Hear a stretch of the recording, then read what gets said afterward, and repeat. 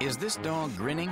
They're called the smiling Sammies because their lips turn up and they actually look like they're smiling. These people-loving pooches are also called samoyeds or samoyeds. Or Sammies, Sams, or just plain smiley dogs. These are wonderful dogs. Companions to celebrities like Karen Carpenter and Helen Hunt, these powder puffs are known for their tendency not only to bark, but to sing. They have kind of a high-pitched woo, woo, woo. You think they're trying to talk to you. This fluffy breed also carries the distinction of being most closely related to the primitive dog. No wolf or fox DNA runs in the Samoyed strain. And when it comes to doggy smell, you're in luck. They tend to be a dog that has very little odor. One of the 14 most ancient breeds, Samoyeds are members of the Spitz family of dogs and hail from Siberia, where the Samoyed people use them for sledding, herding reindeer, and warmth, but not just snuggling.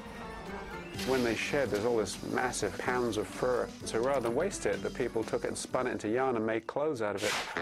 If you want to spot a Samoyed, there are a few telltale signs. Look for black lips curved upwards into that Sammy smile. Another curve to look for is on the Samoyed's heavily coated tail, which curls over and actually touches the dog's back when alert. And don't forget the Samoyed's double coat, which is often white, but also comes in biscuit, white and biscuit, and cream. And their outer coat? It stands straight out. No wavy hair here. Samoyeds are easygoing pets that can live in apartments if they're given a good amount of daily exercise. Just be careful if you live in a warmer climate. These dogs can overheat. These sociable canines usually live for 12 to 15 years, but they are predisposed to certain health problems. Diabetes, hypothyroidism, hip dysplasia, and kidney disease. In the grooming department, take heed. Samoyeds are heavy shedders that require brushing. Every single day, if you want to keep the fur outside of your house. Early obedience training is necessary to avoid behavior problems, but this medium-sized working dog responds nicely to a firm and patient hand. In a family, the Samoyed is a good fit because this pretty pooch loves everyone.